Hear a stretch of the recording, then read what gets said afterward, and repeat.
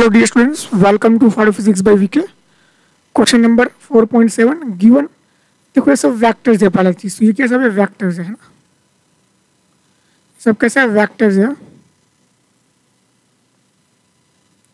तो vector a plus B plus C D equal to 0 which of the following statement are correct.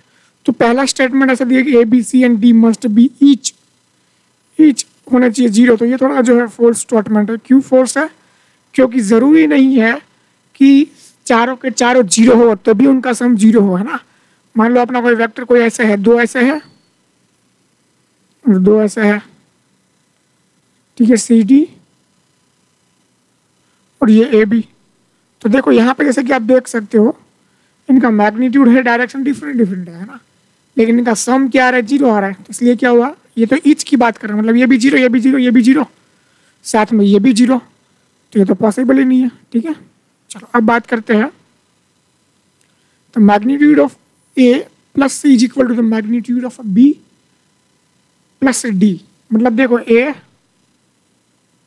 B C plus D is equal to 0, तो ए plus B is equal to minus C plus D, है ना।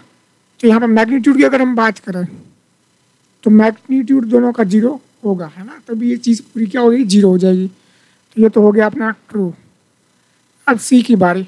तो magnitude of A can never be greater then some of magnitude B C D. तो देखो कैसे क्या है, सी की बात करें हम तो ए plus B plus C plus D is equal to 0। ए को बजे सामने, तो ए is equal to be plus C plus D. इनका मैग्नीट्यूड अगर हम करें तो मैग्नीट्यूड क्या होगा, इक्वल ही होगा। ए का मैग्नीट्यूड होगा बी सी डी के इक्वल, है ना, ठीक है, तभी ये पूरा सम क्या होगा, ए बी सी डी का 0 होगा। सिंपल है, ठीक है। अब देखो डी क्या है, B plus C must lie in a plane of A and D. ठीक है, बी और सी जो है ना ए और डी के प्लेन में होने चाहिए, ऐसा बोल रहा है क्वेश्चन।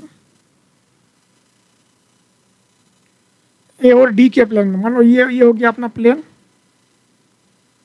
ये हो गया ऐसे और डी हो गया ऐसे, ए और डी, ठीक है।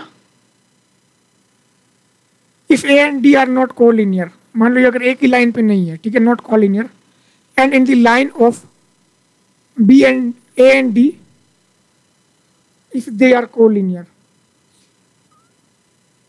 तो यहाँ पे देखो ए और डी जो है कोलिनियर नहीं है, और दूसरा बोला है कि दोनों एक ही लाइन पे है, तो दोनों एक ही लाइन पे होंगे अगर दोनों होंगे कोलिनियर। तो देखो पूरे सम ए plus B plus C plus D 0 होने के लिए यहाँ पे जो है ना vector A vector B plus C and vector D का सम होना चाहिए 0। कब होगा, जब ये क्या हो, एक ही प्लेन में हो, तभी ये चीज़ पॉसिबल है। तीनों के तीनों वेक्टर, ये 1 नंबर 2 नंबर 3 नंबर, तीनों के तीनों एक ही प्लेन में हो तभी ये चीज़ पॉसिबल है ना, अदरवाइज ये पॉसिबल नहीं है। ये कोई दूसरे प्लेन में होगा तो ऐसे वेक्टर का सम कभी 0 नहीं होगा।